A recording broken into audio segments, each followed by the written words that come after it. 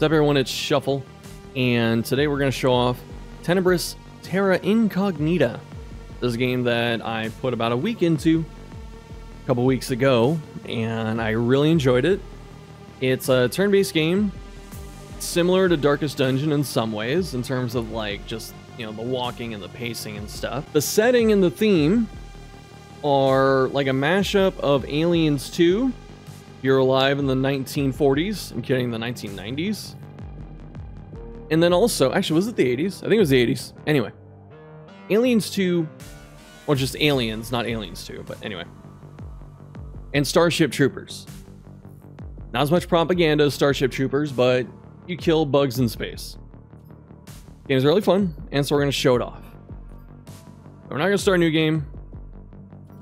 I would rather show this so I can just show everything that you might be experiencing. So this is a level that we're in, apparently. I don't remember how far in we are, but yeah, so you get your little squad of space dudes. You got your assault guy, you got a tech dude, you got a medic, and a sniper. The snipers are pretty good, I found. And what's interesting too is you can interact with the environment like a point and click, you know, and find stuff, which is not common in these types of games, you know, like they don't usually hide stuff in the background. That's kind of one of the things that sets us apart. We're gonna spam loot the bodies. Sometimes you get two things off them. But you see what I'm talking about, right? Look, oh, and they're bugs, they're coming, and they're all scary. All right. So sniper, like I said, pretty good because this active skill, the sniper shot, does a lot of damage. Also got the line shot. Can see the turn bar, very nice. And you can't really see that bug under me. Let me move over here. There we go. All right. So this is like a support bug. These are attack bugs. This one, can't remember if it's an attacker or a defender. I think it might be the defender one. But yeah. Yeah, it's a protector. Okay, it's up there. So you can always look and see what they do. Alright. The normal turn-based game fundamentals apply. Action economy, very important. So we're just going to make sure that we can shoot and clean up as much as we can. Limit the enemy turns. Alright. Hit this dude in the back.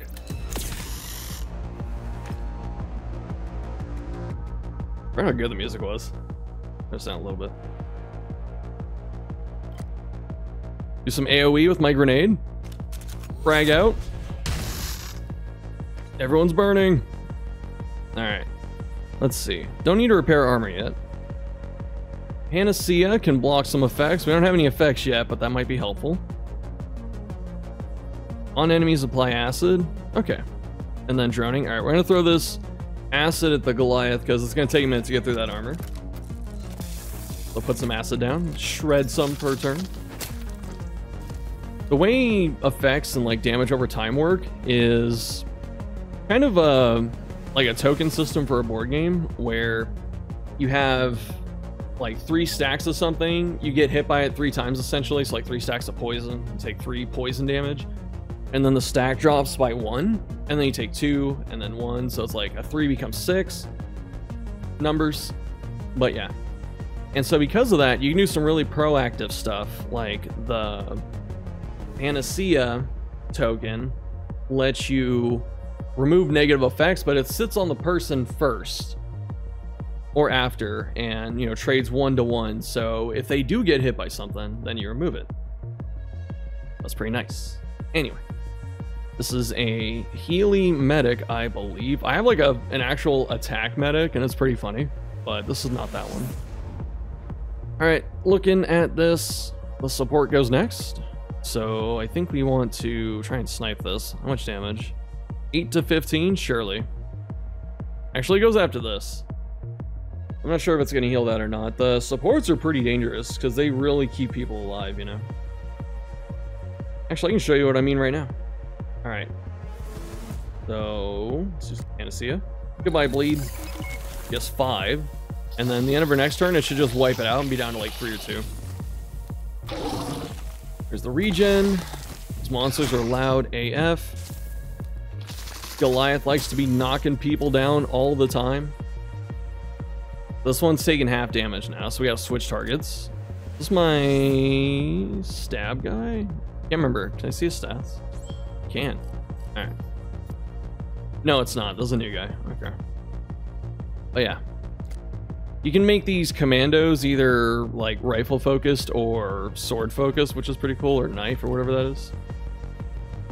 But this guy's level 1, so he has nothing. Bop, bop, bop, bop, bop. Take the line shot now, hit the entire row. And then there's combat concentration, which I don't know if we have enough stuff to activate that yet. So you see this here? If you activate a combo, some moves say activate combo, then the whole team like teams up on that enemy, which is really helpful. And later on, builds are really good to have that. Restores health. This sets up the combo, but I don't know if I have a trigger, so I don't know if I want to do it. What we can do is hit this dude with poison. So while the armor's coming down, the poison's going to work on him too. The bugs give a lot of buffs to each other during the fight. So these little bubbles, these pheromones, will show me. So whatever bugs are on the field, they're giving each other pheromones the whole time. So they're always buffing each other. And it seems like something inconsequential, but it can stack up pretty fast and be dangerous. Reducing initiative, this yellow bar, very important. This isn't like until your next turn. It's not like that kind of speed. It's when that gets maxed out, you get a double turn. And that can get really dangerous because when you're fighting enemies like bosses and they start getting double turns, really hurts. So being able to lower the initiative, even by small amounts, is always good. Let's see. A shot that deals some damage. Laser targeting on the enemy. Reduces dodge and speed. I don't know if that matters. I don't really have an issue hitting these right now. And kill support. And work on this too. Split some damage. Yeah, see, this one's got, it's taking half damage from the Goliath, and then it's like healing every turn, so it's just not even worth touching right now. Alright, and then like, don't worry too much about these little effects that you see. A lot of them are just token counters that repair armor, heal life, shred armor, remove poison, deal damage. And that's all they're doing. And it would take quite a bit of time to like go through and read every single one of them. But if you haven't noticed by now, which I probably should have said at first, is the gray bar is your armor. So you always take this damage before HP damage, but stuff like damage over time, such as poison, can get through it and damage you first, so be careful. Usually better to have HP healing instead of armor healing. Like this engineer that we're looking at right now, he can heal armor most of the time. But both are good. Let's see. Applies droning to self. Droning gives them like better random chance, because this guy's really random in terms of like applying all the effects. Shoot their arms off. Yeah, so he keeps healing that one. It shocked me. It didn't knock me over though. That's good. Shoot again. Oh, there's the double turn. We had initiative maxed out. I get to see what that looks like. And then we're just gonna do as much damage as we can and try and blitz this. We're looking okay. I think you healed a full between fights too, which is very nice. I mean, it's just in case though. And you get the panacea too, so watch these. All these are gonna drop off right here. Do I have anything that like triggers combo? Probably not yet. These guys are low level. Trying to level up some newbies. Look, all the effects are gone. And now I have a knockdown. Alright, that one died. Good. Bop, bop, bop, bop, bop. Wow. Bop, bop, bop, bop, bop, bop. Behold. A loot. I feel like this is the end, but let's see. The maps do have other stuff besides just, you know, clickables for corpses. There are treasure chests. And you got your whole thing of inventory here. So as they go on, you can keep leveling your stuff. I didn't realize this guy was level 4. How's this? A little bit better. We'll put on the level 4. What about the 3? Not the 3, the 4. Level 4 gun. 10 to 17, it's way weaker. Okay. There's some stats that you can pick up, like perception and all that, and just know that statistics influence abilities and outcomes and such. But yeah, like I said, a little too much to dive into heavily. But otherwise, you can see their attacks, their skills, what they're just capable of doing. The welding is interesting. Like, these are your things that you pick up off your talent tree. You can get to level 11 and then pick new subclasses, I assume. I actually haven't gotten to 11 yet. I've been playing on very hard, or whatever it is, so it's been kind of a struggle. But yeah. My highest people are like 8 right now.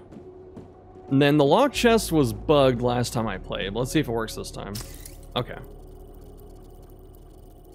The old XCOM unlock. Just sitting there trolling you. Oh, did I get it? Nope. Oh man. We got an actual mini boss. This was in the tutorial you fight this thing and you have to win. And it's kind of an asshole. But maybe we're strong enough now, so it's immune to all control effects except provocation, which is taunting. Now, it's got a ton of armor. We could try and zerg it down. No pun intended, or pun, not even pun, just zerg, you know, bugs, space bugs. So we're gonna kill this thing, and then we're gonna kill that thing. Like I said, the opening sniper shot, very good. Very good. Start working on this, I guess. It's a bit tough, because, like, let me turn it down a little bit. Dude, it's kind of loud. Yeah, the pheromones, what's he get off him? Okay, 20% times 2, so it's got a ton of speed now.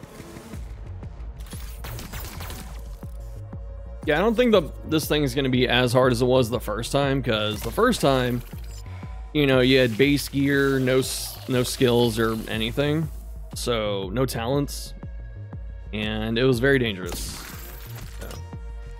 Thankfully, we're not dealing with that anymore. Combustion. Combustion. So just fire damage? Yeah.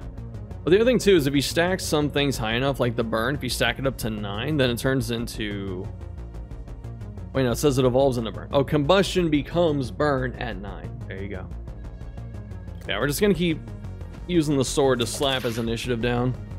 Also, I think if we bleed him, he will take, like, HP damage, but it's got 4 stacks of that regen right now. Yeah, okay, I think we're okay. Let's see. Could go with the poison. I'll wait till this comes off, because it's not going to get it back. Just heal all the negatives. And then... Actually, we'll slow its speed down, too. Laser targeting, perfect. Now, applies droning to self. I need to heal my armor per turn. But this is when it like swaps to the other dude. Yep. Yeah, it can double attack without actually getting the double turn, which is really scary. Yeah, you see, this thing can gank someone really quick. So I thought we were going to be more okay, but it's still dangerous. Spend this now. At 10 stacks of shock, you get stunned, I believe, so we're trying not to have that happen. How much damage is this? 12 to 8 or 20. This is 6 to 14. But it reduces initiative. Although I'm pretty sure it's still just going to get the extra turn here. It's not going to matter. Although we knocked 10 off of it. Initiative by 5. I think this is by 10, like each one's 2. Let's see. It is. Okay, you can watch it go down up here. Alright, more acid. This should be the last of its armor. Get to see if the... Actually, it won't matter, huh? Say we'll get to see if the bleed goes through. Maybe it does. That'll attack. Shock, fear, yikes. Yeah, okay. So damage over time goes through armor, which makes it very good. Fear, weakness, reduced speed. Okay. Stacking up the poison. Actually, with the medic, you have to hit their HP directly. So no armor, and then you get the poison. Yep, still lethal. Like I said, we got way more in terms of capabilities now, so should be okay. Knocking off his arm. We've successfully kept it from double turning because we keep hitting the initiative, which is really good. Yeah, okay. Rage is pissed off. And now it's dead. Take it home. Bop, bop, bop, bop. This wasn't his day. Got all this random, like, just action movie commentary. Bump, bump, bump. The end of the mission. Got some supplies. Ooh, lots of stuff. Alright. Complete mission. Get to see the healing done, the damage done. Pretty even damage across the board, all things considered. Our 2 supports did okay. Our damage dealers showed up. Armor repaired. Killed every enemy. Got all the biomaterials, apparently. And get some points for this. Now we can show off the base. We started with all the fighting. Okay, so when I played, it was different before. Because I think it was pre-release. So I'm not entirely sure what I can and can't say. So I'll just stop there in terms of trying to explain what's in front of me. But this is the map. You explore it over time. You find missions on it and stuff. And what's really cool too is when you start doing these, you can actually level them down and redo stuff. So if you need to level a new squad, you can always go back. Which is really nice. What's this? Captain Phoenix. Get some stuff. Nice. Alright. Command center. Wow. Good synthwave. Yeah, so this stuff here, the purple points you're getting, which social rating. So you spend these to upgrade the ship a bit. So all of your facilities that you want to upgrade, you can get more hospital beds, gene stimulation. I haven't messed with too much, but you can, you know, pretty much inject your units, make them stronger. More stimulants, right? Yeah, or stimulators. So, as I was saying before, you can see their levels and stuff here. You can see how much XP they need. This is their max HP. But this percentage here, this is fatigue. And so the more fatigued they are, the worse they start performing on missions. So you have to rest them in between. And you do that with the med bay. But yeah, so far, let's see, 1, 2, 3, 4, 5. I don't know if there's more than 5 classes. But I've only seen 5 so far. And then the arsenal, you know, same thing. You can spend your purple points to make the shops better. And then Cryo Center, this is where you recruit people. So you can level this up to get more.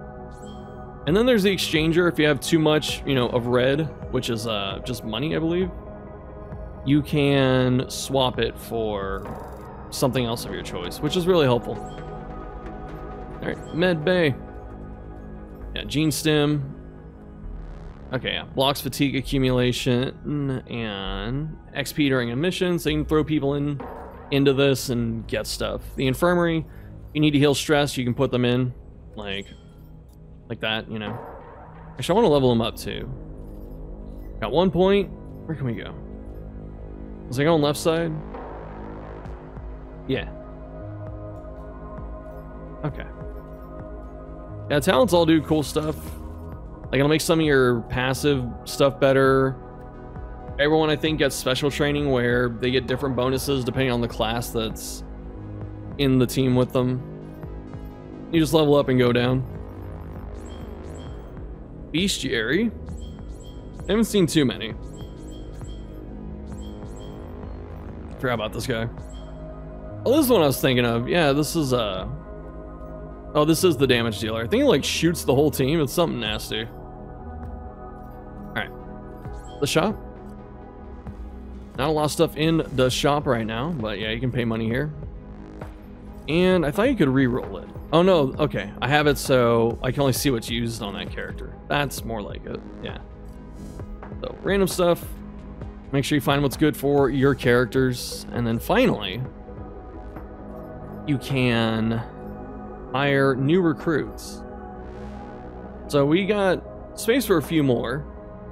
It also refresh down here. I have one of the upgrades where I can randomly get a level 5 person in here. And then hibernation, if you want to get rid of people, you put them in here and you kick them. Alright, let's see. Level 5. Boom. So I could hire him for 300 biomaterial if I wanted to. But I'm not going to do that. So yeah. That is the game. Action-packed. It's really just kind of like, you know, you do your prep work, and then when you pick a level, it's just fight, loot, fight, loot, fight, loot, which is really fun. If you enjoy that kind of gameplay loop, and it's a really cool game. Thanks for watching. Let me know what you think of the game, even if you don't play it. And I'll see you next time.